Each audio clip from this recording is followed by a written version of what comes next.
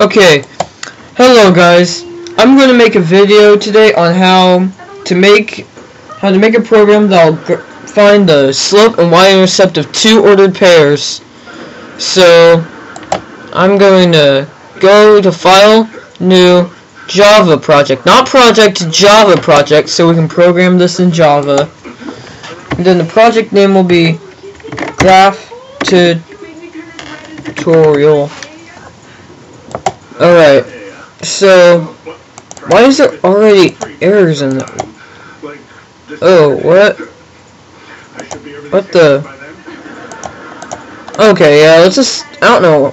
I guess I didn't delete it from the hard drive or whatever, so there's still a trace of it, so yeah, this is my third try at it because apparently I accidentally hit the right arrow which is my stop. So what I did to fix that was I changed the stop and recording things to up and down arrow. So we want to create a script in this program. So let's do class. This class will be called Graph. Now, I won't visually show a graph, but it'll show you the slopes and y-intercept. Oh, wait. Let me do something real quick. This will be really fast, I promise. Okay. See, that was fast. All I did was put this here. Now, we need it to... So basically now we need to have double x of 1 because, you know, we're going to need this because it's two ordered pairs, an x and a y. There's an x and a y variable in both of the ordered pairs. So this x1 represents the x variable in the first ordered pairs. So basically we can choose a value for this because this is the one you get to choose. Like, this is your manipulated variable, and so then let's create a double variable. So x of 2.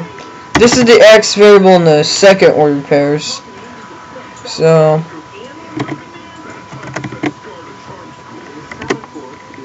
double, and let's do the y coordinates.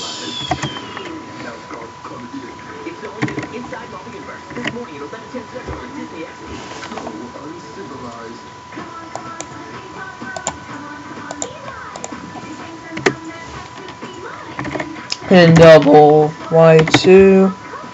Sorry if my voice kinda cracks up. I kinda have like a scratchy throat. It's like I just woke up this morning, and whenever I wake up with allergies, it kinda turns out like that. So now we need to make a double variable. Double rise, because you know rise over run makes a slope, right? Yeah, so and y2 minus y1 is over x2 minus x1. So what we need to do for rise is make it y2 minus y1, not equals, minus y1. So, and double run, the same thing except it's the x. x2 minus x1. Now, we're going to create an if statement because just in case, because you know there can be a no slope. So what we do is run equals 0, and no, that's not a typo. You have to have two equal signs when you have an if statement. Now, and let's make another bracket to show that the if and else statements go together. Not sure if that's necessary, but let's just say it is for now. And if run equals 0, then we do system dot out. Oh yeah, and we put the bracket, this bracket here, and this end bracket here are what happen. Anything within these is what happens if run equals 0. So system.out.println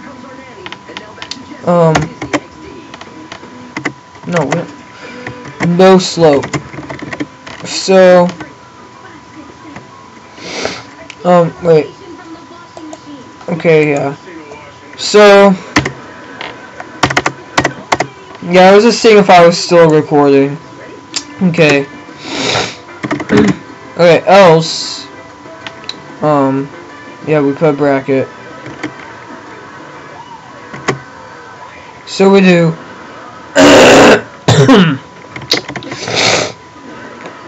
sorry if that grossed you out.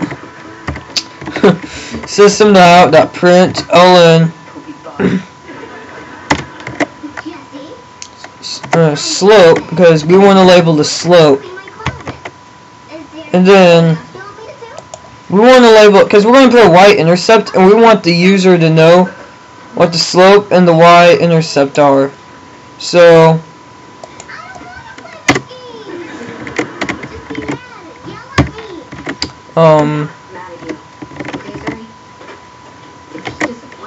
we're going to put another bracket, because this thing over here, like within these, if you want to create a variable, like if you don't want it to print text but you want it to print a value of a variable instead of these quotation marks, you need to have these bracket thingies. So we want it to find the value of rise, so let's do rise. We need another bracket, okay.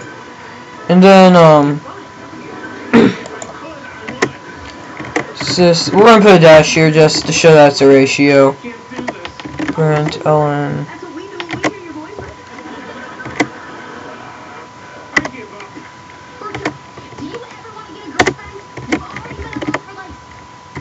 And then we're going to put down run, because rise over run.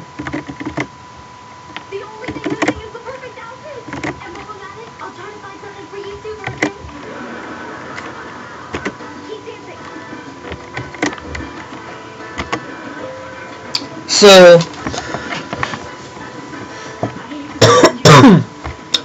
so this is what happens if run doesn't equal 0. This is the else statement.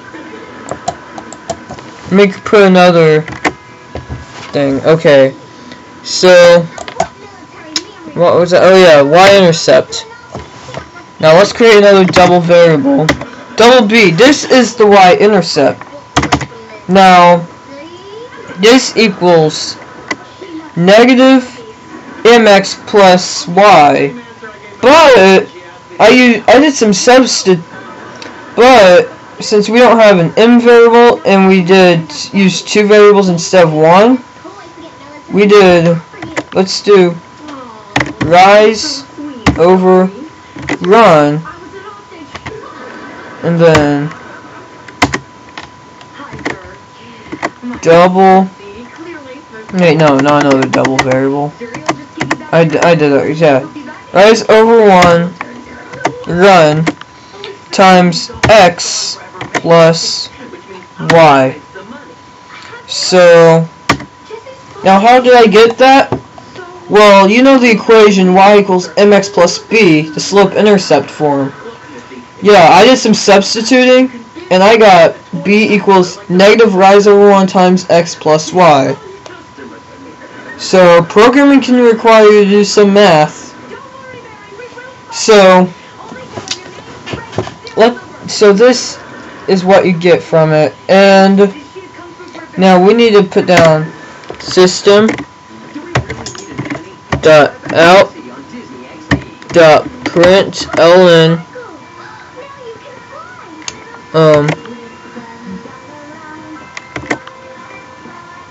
alright,